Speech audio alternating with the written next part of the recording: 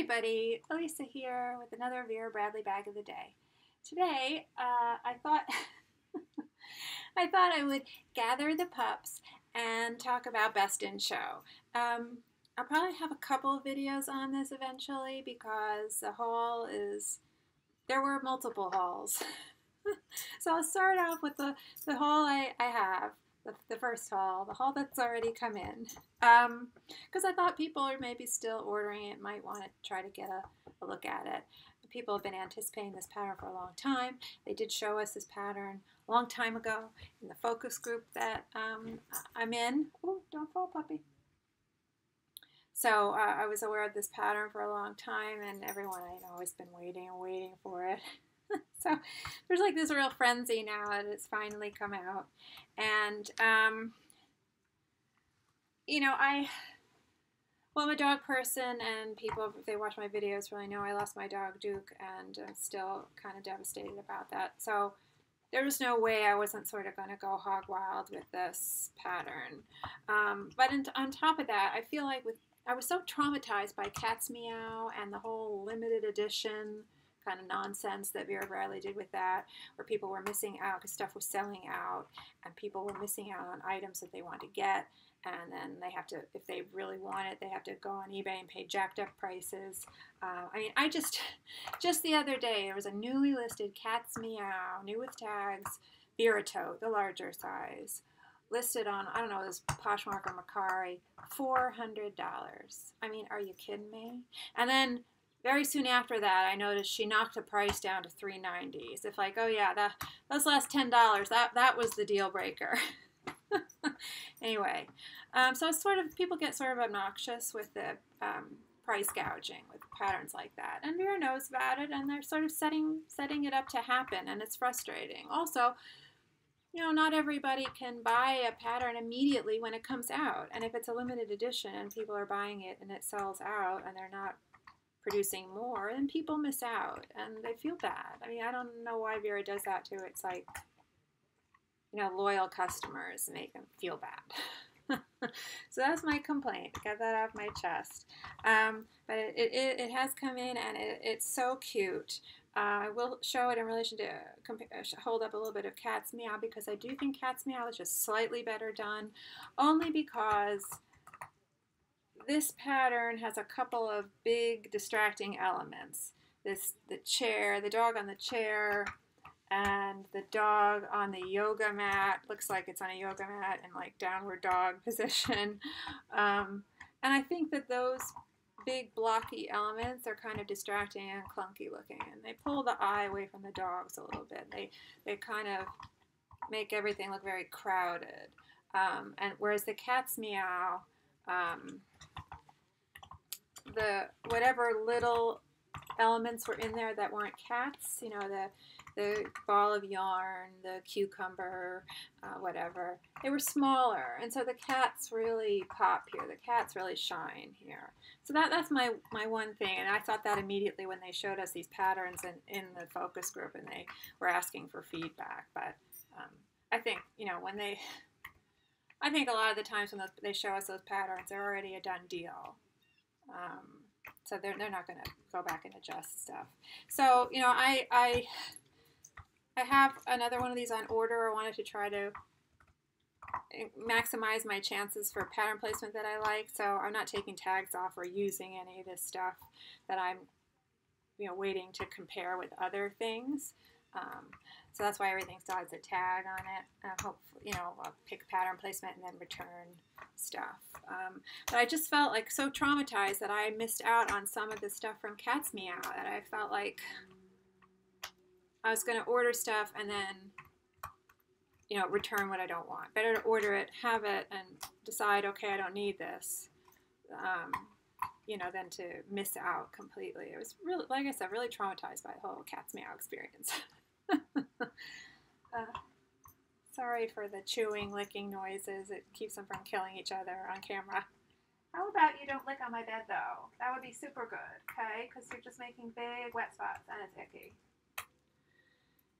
This is a very real dog video. Anyway, so here we go. Vera Tote. stop yammering now. And really just great, you know, great mix of breeds. And initially I felt like I wasn't concerned with what dogs I got where. But when I realized there was a cattle dog and a beagle howling, then I sort of started to pay more attention, because my first dog, well, Peaches here is a blue heeler cross, a mixed Australian cattle dog with blue heeler. And Lucy, my first dog, was a blue heeler and Dalmatian cross. And the way that the cattle dog here is rendered looks a lot in the less so in the photo that this comes from. If people go to my Instagram and they see I posted the photo that this dog was derived from. But in the illustration of it, it really does look a lot like my first dog. So I felt like, okay, I want that. And it's close to the beagle who's howling. And Rosie's part beagle and she howls. And she and my husband have this really cute routine where they howl together every day. And so, you know, they were close together, you know. And so that became sort of key for me. And there's a little Shih Tzu there. My godmother had Shih Tzus, so...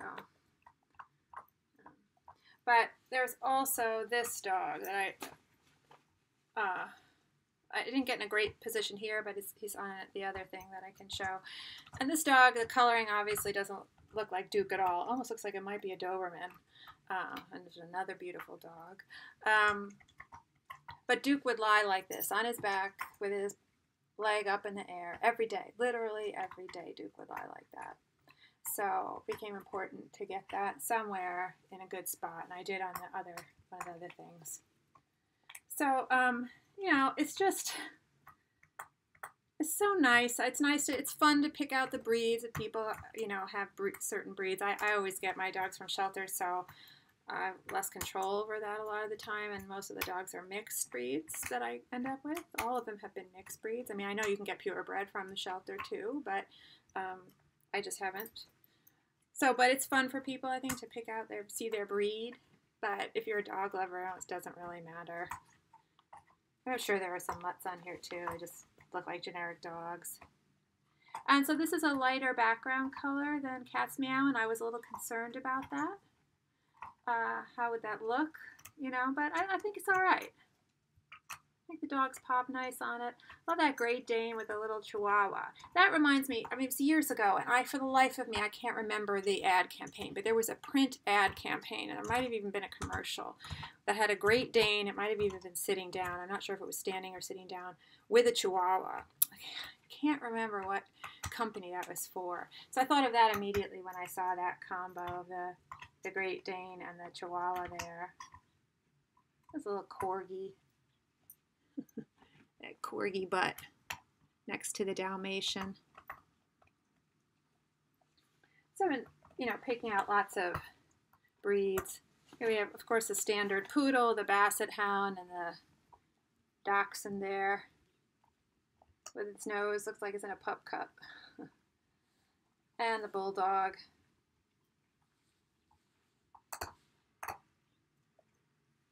There's a standard poodle.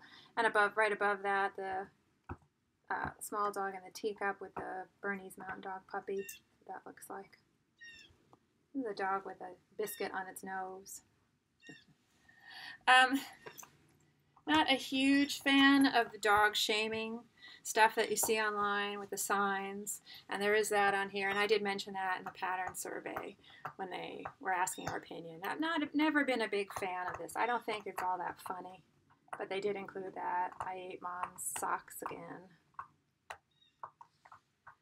It's all right in the overall scheme of things, you know, it doesn't jump out too much. I do like this setter. I think this is some kind of setter here. I can't remember the breed. God, it's going to bug me. I can't remember the name of this breed. But it's got a tennis ball in its mouth. And what I like so much about that one is the attention to detail, just like how I felt about cats.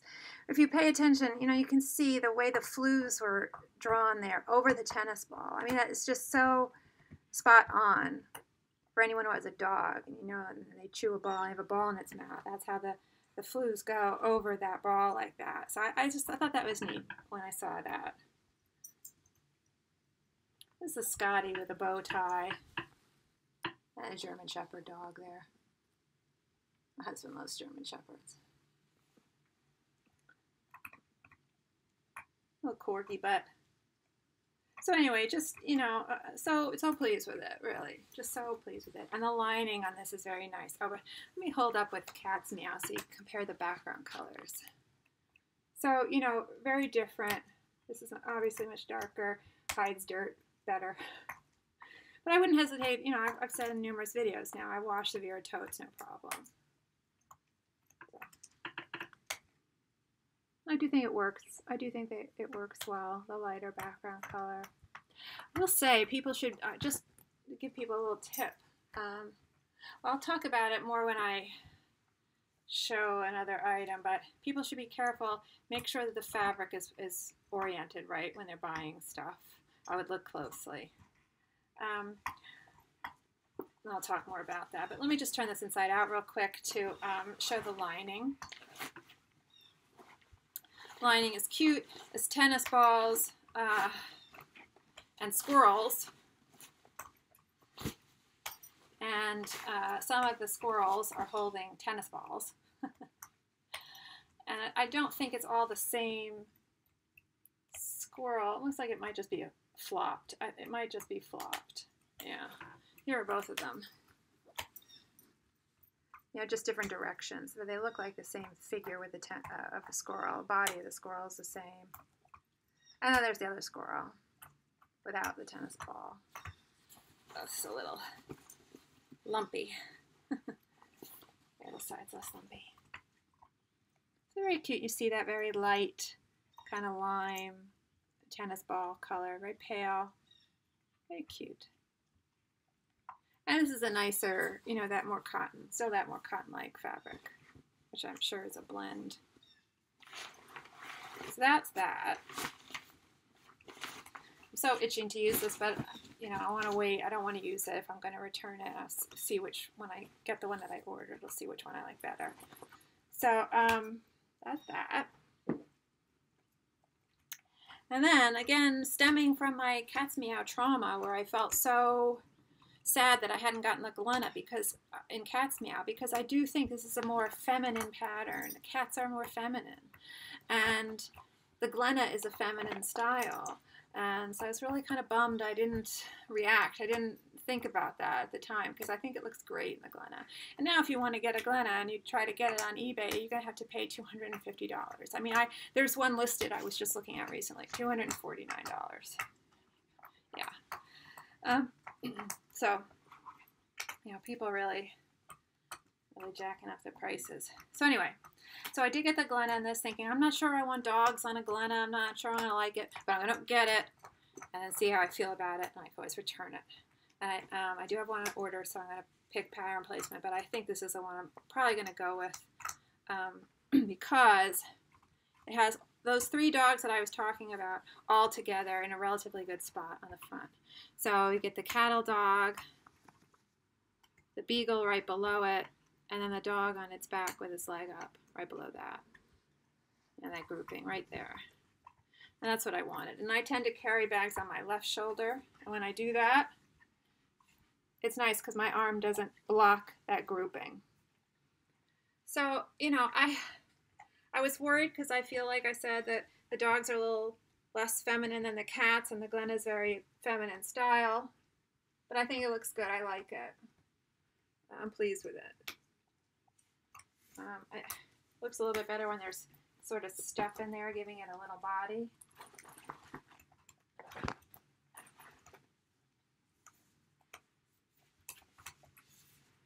But just in case people might have been wondering how it might look. I think it looks pretty good.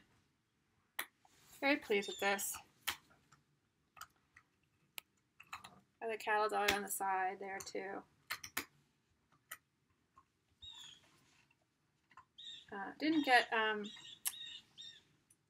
the Great Dane. So in such a great spot, but he's on this side. So down there. But it is kind of hard to go wrong, right? If you like dogs, it's hard to go wrong with this. And I love dogs. There's a dog in the cone. Gotta have the cone. The cone has to make an appearance, right? See if I can find the dog with the hair dryer.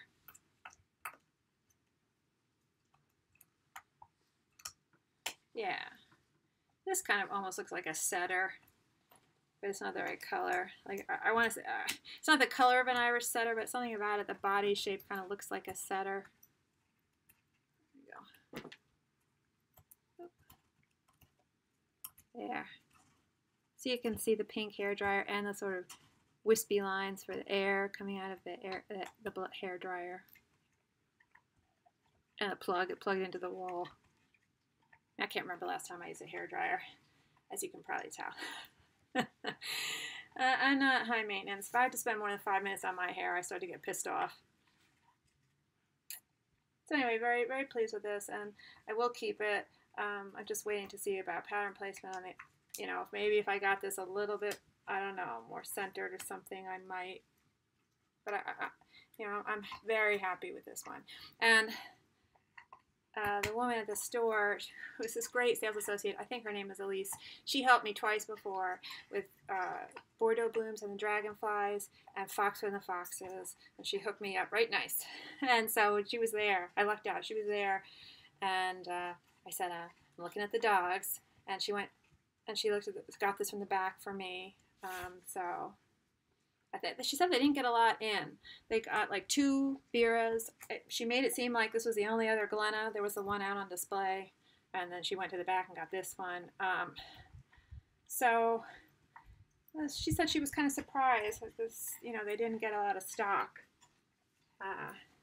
You know, I don't know. Maybe it's because it's so limited, or maybe they think people are buying more online. I mean, I don't know. But anyway. Okay, so then, and this brings up something I do want to talk about a little bit, which is if people are buying this, even if they're ordering it, look at it closely before you decide to keep it or before you buy something.